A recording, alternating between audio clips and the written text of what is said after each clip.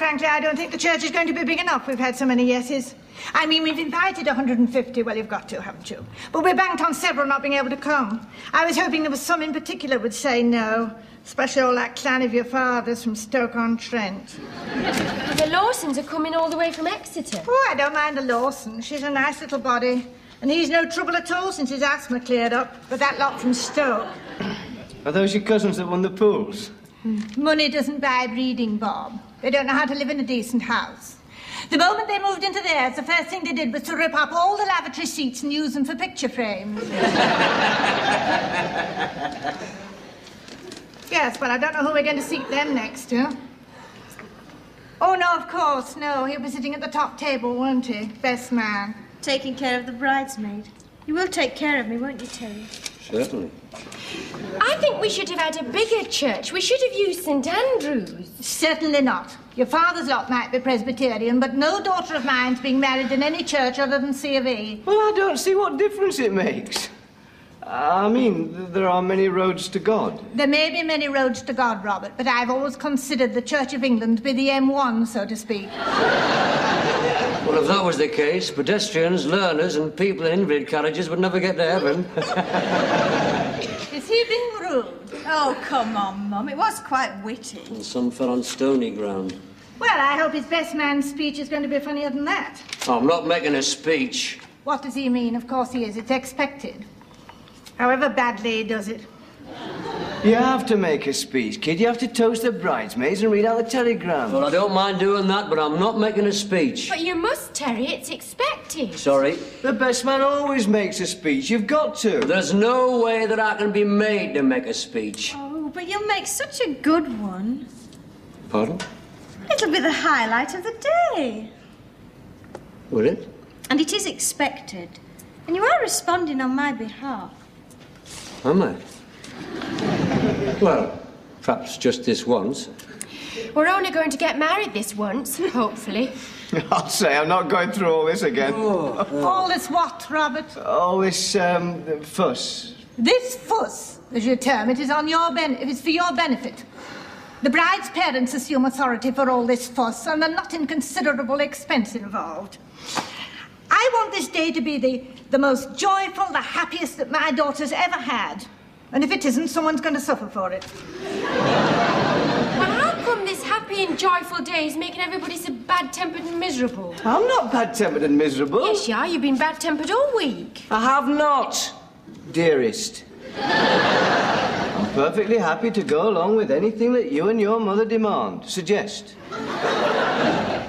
Oh, there's so much to be done. I just don't know how I'm going to get through it all. The dressmaker's due in 10 minutes and the caterer's at 12. Oh, we've got to go down to the hair shop to see about those Pages outfits. Pages? Yes, Thelma's little nephews, Dean and Kirk. They're going to be Royal Stuart tartan with silk ruffles. Isn't that a bit Presbyterian? Is he being rude? Well, actually, Mum, I am a bit worried about those two. Young Dean's such a, well...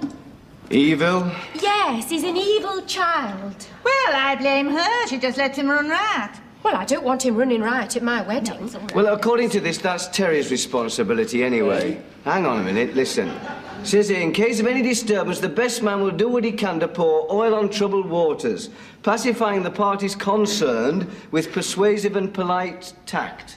What does all that mean? It means if young Dean gives you any stick, you kick him up the kilt. Really, Robert, I don't know where you get these coarse expressions from. Oh, yes, I do. Your dressmaker's early. Oh, now, come on, girls. Good gracious. Get rid of that coffee. Oh, all right. There's so much to do. And you boys, you can't sit round here all the morning daydreaming. Far too much to get through. Look, you've got to pick up your suits this morning, haven't you? Yes, yes. And speak to the taxi people. I know, it's all in hand. And don't forget the flowers for the church. Now, come on, tell me, what is it you got to do? Now, come on. Church flowers, bridesmaids bouquets, brides bouquets, buttonholes. That's right. Oh, and you've got to ring the vicar and check the cost of the choir, the bell ringers, and the use of his organ. Pearls, teeth, do you have to take all this? Yes, sir, no, sir, 3 bags full, sir. Don't you have any say? What can you do, man? Well, you're going to put your foot down. You've got to draw the line somewhere. Be firm with them. Oh, yes, like you were with Susan. I'm not making a best man speech. Well, that was different. I didn't want to offend her. Well, I don't want to offend Thelma. You can afford to offend Thelma. She's going to be your wife.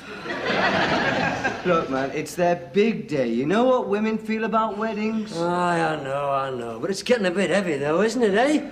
I'm surprised the service isn't in Durham Cathedral with the Dagenham Girl Pipers. It's the wonder they haven't cancelled World of Sport and are televising your marriage instead. According to that booklet, the best man is supposed to sustain me this week with comfort and advice. Yeah, well, here's my advice, mate. Call the whole thing off. It's too late for that. We had to pay the caterers in advance. What are my functions, then? Let's have a look. Ah, dear. Get you to the church on time. Stand by your side during the ceremony. Settle the account in the vestry. Only if the bridegroom has forgotten so to do, but you have to tip the verger. The verger? Does he get tipped every wedding? Oh, he must be cracking it there. But with christenings and funerals, you must take home more than the Archbishop. Look, I just wish you'd take your duties seriously this week. According to that booklet, the best man is the hub around which a well-run wedding revolves. It says there I should choose someone who is at the same time gay and reliable. I won't let you down, sailor. I wonder. Look, I know you've just come out of the army, but I hope you're going to leave your barrack room vulgarity out of that service. It's supposed to be a house of God, not a parade ground. Friends of the bride, one step forward. Wait for it, wait for it. Kneel, 2, 3. Pray, 2, 3. The ushers are in charge of the congregation. Who are the ushers? Well, he's a cousin of Thelma's that you don't know, Podge Rowley and John Gibson. Not Big John. Aye, well, he's a distant relative. Well, I hope he's off the bottle. I don't want him drunk in charge of a pew. Well, I'm told he just sticks to beer these days. Yeah, well, I better hang on to this then. Swat it up. What's this one here? Oh, that's something Thelma's mother gave us. It's the medical council thingy. Oh, aye. Good, good. Where's all the dirty bits then, eh? Here we are. And so to bed. And the great adventure of sleeping together for the rest of your lives. My God, what a boring thought. What else? Will I make a good lover? Will I satisfy her? Will it hurt? Well, it will if she keeps them boots of hers on. What will she think of my body? Does she know about your knees? Look, there's nothing I need to know from that chapter, thank you very much. It's useful for the other things like useful shopping and storage units and household hints, all that kind of thing. I can see that. They've got a funny sense of priorities, these family planners, haven't they, eh? There's 3 pages on sexual problems, an whole chapter on floor coverings. Well, as I say, there is nothing I need to know from that chapter. It also says here, try and make sure that the bedroom will be nice and warm and that the bed doesn't creak. It also says, but there is nothing wrong with the sitting room sofa for a change of scene. It doesn't Certainly, say certainly. Oh, my darling. Get off. Oh, my darling, just relax. Sit back. No, the washing up can wait. Just lie back, close your eyes, and think of England. Terry, will you just get off this silly brain? Get off this... Is he being rude?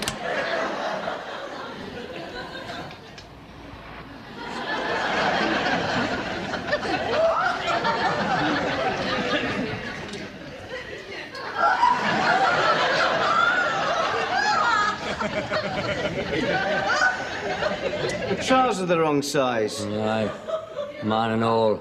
Suspicious, that. How do you mean, suspicious? The way he's taking such a long time over the trousers. He's all right. He's just taking care. So should we, mate. I didn't like the way he lingered over my inside leg measurement. You're so thin, he was probably wondering if you had a leg in there. Better look this time, I should think. Now, so let's have a look. No, I can manage, thank you, I can manage. Your friend seems a little ill at ease. Well, just nerves, I expect. Oh, I see. Well, you're bound to really, aren't you? You know, before the big day. How do those seem? They're fine, they're fine. Not too tight around the... Certainly not. Well, if you're sure. When's the big event? The what? Your wedding. Oh, that. This Saturday. Oh, hope it keeps fine for you. Why? Eh? Oh, well, I thought, surely a little sunshine must help. Wait in case you get your suits wet, are you? Of course not, sir, no, but on such an occasion, I'm sure the ladies want fine weather. Well, I don't see what difference the weather's going to make. I mean, you've made your mind up, haven't you? You're not going to have second thoughts just because of the cold front coming in from the Azores. Put it that way, yes, I suppose you're right, sir. In fact, I was married in a blizzard. Are you married, are you? 12 years. 3 children. Well, as a matter of fact, these trousers are a bit loose. Oh, yes, I see, sir. Yes. These are all right. Oh, good, sir. Yes, I'm afraid we have a waist problem here. I don't think I've got a smaller fitting. Yes, well, he is a bit on the narrow side. In shape, though, but... He's so thin that when his mother made his bed this morning, she didn't notice he was still inside it. Should we get on? I'll have another check, sir. Let's see your hat on. Oh, get off, man, will you? Well, it's all right. You don't have to wear it. You just carry it like this with your prayer book and your gloves inside. Do you? Have you got gloves? Well, I've got a pair of woolen mittens at home, but both the thumbs stick out. I mean proper ones, thin grey ones from here. Oh, what a bloody farce. I'm going to look like an MC at the old-time music hall. And you've got to have a carnation in your buttonhole. That's another one of your functions. Have you got carnations? Thin grey gloves, top hats, carnations. I'll never be able to hold my head up in the Black Horse again. Well, it's nice to do things properly. St. Mark's doesn't get many tailed suits. It's mostly ill-fitting blue serge there, with brown boots and sprigs of heather. Ours will add a touch of class. Bring a bit of Belgravia to Station Road. Station Road doesn't need a bit of Belgravia. Station Road, mate, is perfectly happy with honest-to-goodness, no-nonsense, salt-of-the-earth serge. All this is just another concession to your middle-class mother-in-law. No, it isn't. It was my suggestion. Never in the world. It was hers, and it wasn't a suggestion either. It was a royal command. They're all the same, that lot, middle classes. Especially those that have just been promoted from the lower divisions. You know what you are, don't you? Shall I tell you what you are? You're an inverted snob, that's what you are. We're just hiring a suit of clothes that are suitable for an occasion. We'll only have them on for 5 hours. You see that as a betrayal of your entire class. Well, that's exactly what it is, a betrayal of everything I stand for. We're only trying on tailcoats, mate. We're not taking elocution lessons. We're not having to learn to do the Lancers. We haven't got a marquee and 1,000 guests dancing to Edmundo in his society serenaders. You're all still trying to be something that you're not, though, aren't you? You're chucking away good money just for the sake of your social aspirations. There's 1 million unemployed in this country. Have you thought of that? 1 million unemployed, 8% in this area, including me. I'm paying for the suits. That's not the point, though, Bob, is it? It's a matter of principle. Principle of what we're fighting for. Equality. A decent wage for a job well done, a fair crack of the whip, a fair slice of the cake, just a chance to hold your head up high and bring your kids up decent. You take away a man's work and you take away his pride. You were watching Panorama last night, weren't you? Pardon? Weren't you? Oh, so what? I never miss it. I am interested, mate, in the issues of today. Social injustices. I am interested in industrial rationalisation and the redeployment of labour. Quote, never miss Panorama. You only saw it last night because on the other side it was I was a teenage werewolf and you've seen that 5 times. What would you know? Hey? How could you possibly understand now you're marrying into the Tory party? Everybody knows you've got your name down for the squash club. Oh, so now you've got a social conscience. The thoughts of Chairman Collier. And after all those years of being a dyed-in-the-wool, uncompromising don't know. What do you mean? I have always been solid Labour. Never in the world. You've always been a don't know. And your family's never known for generations. Years ago, they probably had to toss a coin to decide between the Roundheads and the Cavaliers. Yeah. Listen, find anything smaller, sir, so we'll have to put that tuck in those. Your gloves, sir. Well, the hat's too big. Oh, one doesn't often wear the hat, sir. You just carry it like that, you see, with your gloves and prayer book inside. There. I think the bride will be very proud of you. No, she won't. She can't stand the sight of me. Oh. Oh, well, perhaps she'll grow to love you. Strange thing to say. He was married in a blizzard. Oh, I see. Well, I better go and settle up.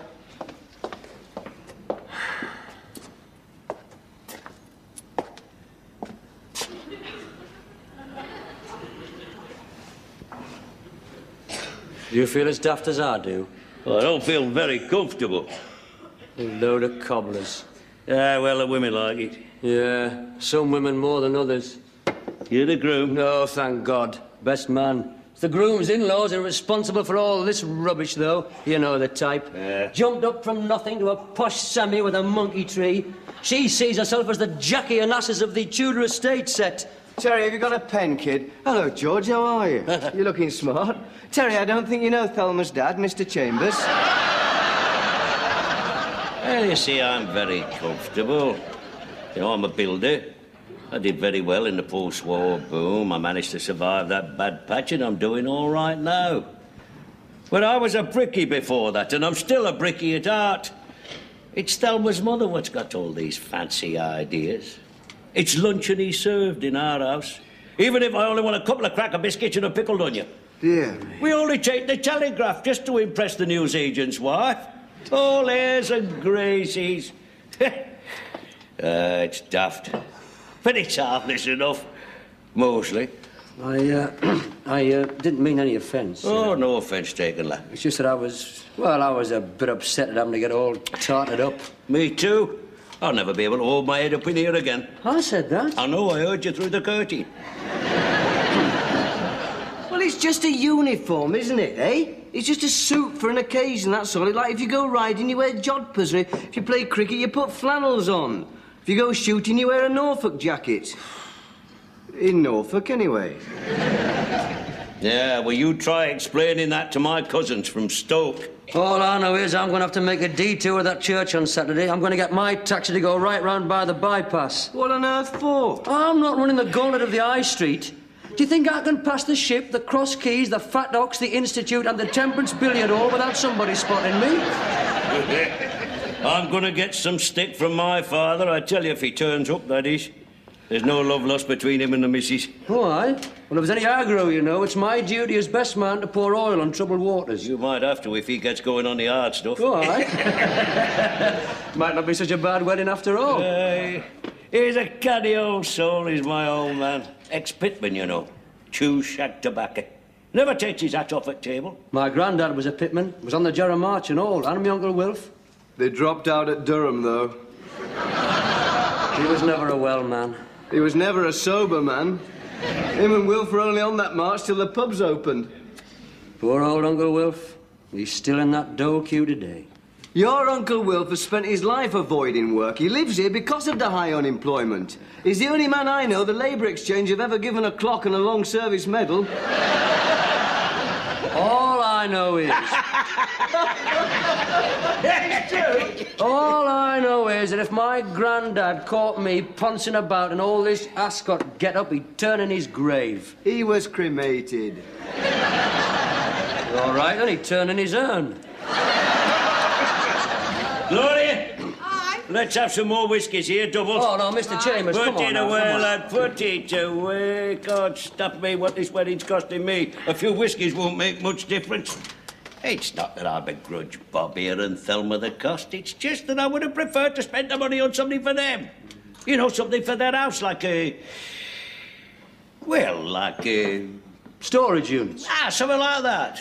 I think young couples need all the help they can get. Aye, well, in a week's time it'll all be over, won't it? Live and let live, that's my attitude. A week's time it'll all be over. The champagne buffet and the confetti and the speeches and everything. And we can just get on with being married people. Sharing the great adventure of sleeping together for the rest of your lives. Huh?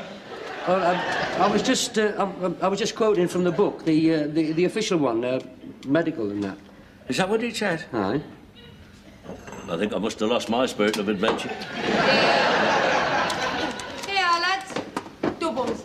Of course, quite frankly, frankly speaking, I don't think that young people should get married these days. I'm speaking quite frankly, you understand, Mr. Chambers. You see, I've been through it. I've been through it all. My marriage failed. Oh. No, I'm not saying it was all her fault. I mean, these things happen. But I wouldn't like the same thing to happen to Bob and your lovely daughter, Thelma. Yeah, well, you never know about these things, do you? I think the answer is living together, quite frankly. That's what people should do. They should just live together. I mean, that's what happens now. Well, it certainly is according to my Sunday paper. Seems to be the thing nowadays. You see, marriage is an outdated institution. Did you get that from Panorama and all? You can't live together, not up here. So right in London or Paris or Sunderland. But you can't live together on the Elm Lodge housing estate. Why not? Because you can't, that's all. They've got things like Rotary committees and residence clubs, and they wouldn't call it living together. They'd call it living in sin or cohabiting. And they wouldn't speak to you or invite you to their Guy Fawkes parties. Ah, well, that's just it, isn't it? That's my whole point. It's just another of your middle-class hang-ups. Why should you care what people think? Because on a housing estate you live on top of other people, that's all. And however sick you get of their mindless chatter and Jimmy Young blaring out of every kitchen window, you're a part of it. And it's easier to join them than to lick them. You never get the mortgage living together. What a provincial attitude. Well, I am provincial. I live in the provinces. That probably explains my provincial attitude. What sort of attitude would you like me to adopt? An Albanian attitude? Or a Peruvian one? Or if you like, I'll have a Zulu attitude and have 5 wives and live in a mud hut on the municipal bowling green. They'd never stand for that. I mean, what about that poor woman on Sycamore Avenue, living with that Indian? Ostracised at the co-op. It's just your small-town mentality, mate. That's all it is. I've never seen you as a freewheeling nonconformist. What are you going to do now you're back, Terry? Live in a loft with a woman's lip folk singer?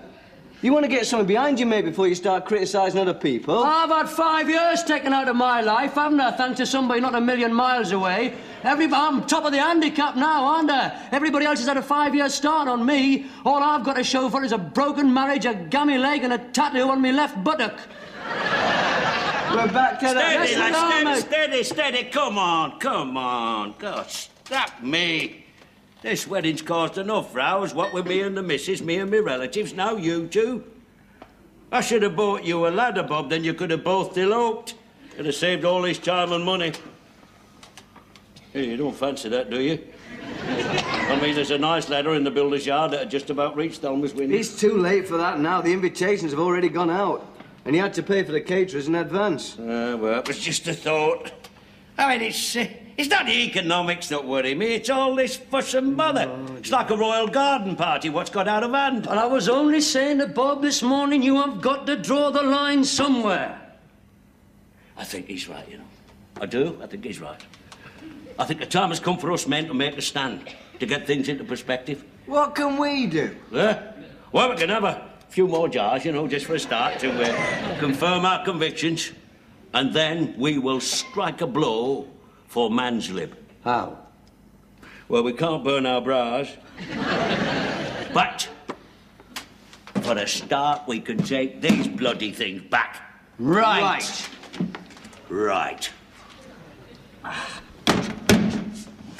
A token of our solidarity. All for all and one for one.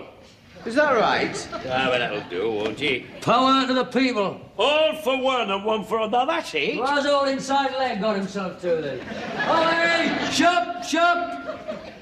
Listen, Bob, no second thoughts now. This is merely the start, George. I shall be changing the roles for a modest Minnie, halving the flowers, cancelling the choir, and that bell ringer will be getting the elbow. Boy, oi, oi, oi, oi, oi. I, for my part, will not be tipping the verger.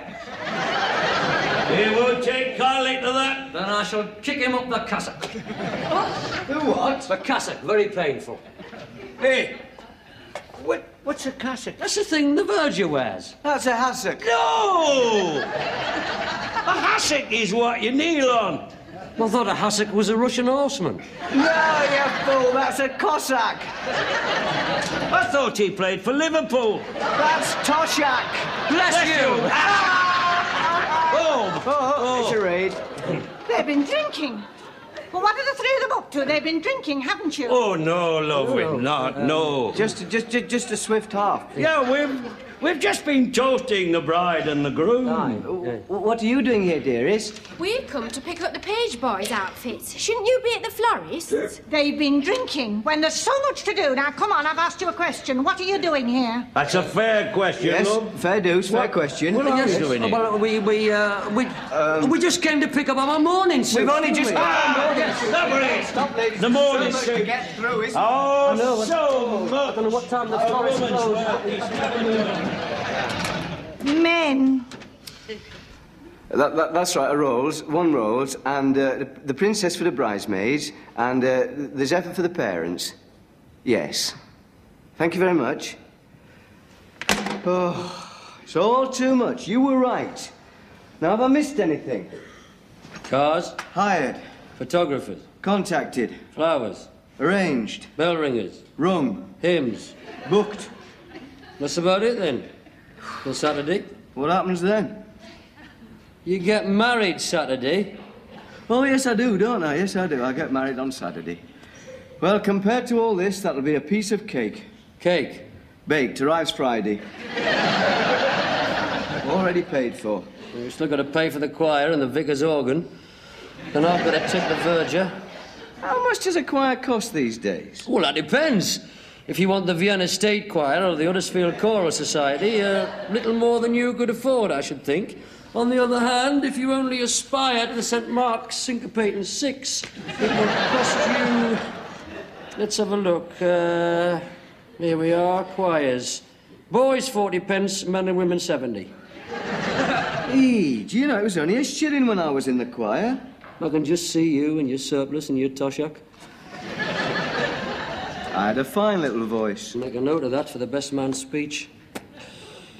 It says here, this bit's about the speeches, it says here that it's a good idea for the best man to expose some intimate detail of the bridegroom's childhood. Well, don't mention Deirdre Birchwood. We've got enough hang-ups as it is. Oh, never mind, kidder. This time next week, you will have embarked on the great adventure. I'll be too exhausted to think of sex. Well, you can spend your first week laying floor coverings. Or putting in your storage units. There's more to marriage than storage units. I told you that. I know you didn't. I should have listened. I should have gone straight to the registry office or eloped. Oh, well, never mind. The women like it. Think of it that way. Hello. Oh, hello, Thelma, pet. How's it all going? Fine, grand. Everything's under control. Getting through it all. Really exciting, isn't it? Do you really think so? It's driving me out of my mind. I mean it. My hairdresser's gone on holiday, so it means getting it done by Denny, and he's never done mine before. The dressmaker says he can't guarantee Susan's alterations on time. Mother's driving me up the wall, and young Dean set fire to his kilt. Don't get upset, pet. Don't. Come on now. Pull yourself together. Don't get upset. It'll be all right on the night, on the day. Why didn't you just ask me to go away with you? I mean, why didn't we just decide to live together? That's what we should have done. Marriage is an outdated institution. That's what Claire Bloom says. It's what everybody's saying. Thelma. Well, don't just sit there. You're the best man. You've read the booklet. In moments of crisis, you're supposed to stain me with comfort and advice. I'll go and get that ladder.